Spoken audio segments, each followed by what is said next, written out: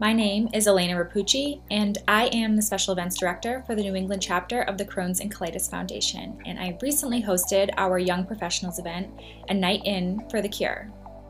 A Night In for the Cure was a 35-minute show. It was filled with everything from hilarious SNL-inspired skits put on by our volunteers to a full auction of 45 items.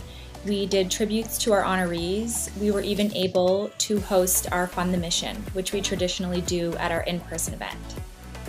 My favorite thing about the Virtual Event Center, and I think this is everyone's favorite thing that attended our event or helped run it, is that everything is in the exact same place. So your silent auction is right below the place where your video is playing, which is right below your thermometer and your donate button.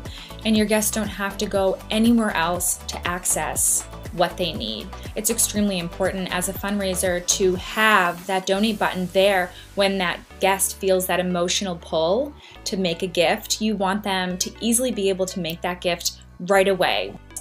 We were able to hit our original pre-pandemic net revenue goal, which we never thought would be possible. Honestly, until the day of, we weren't expecting it, and it blew our minds.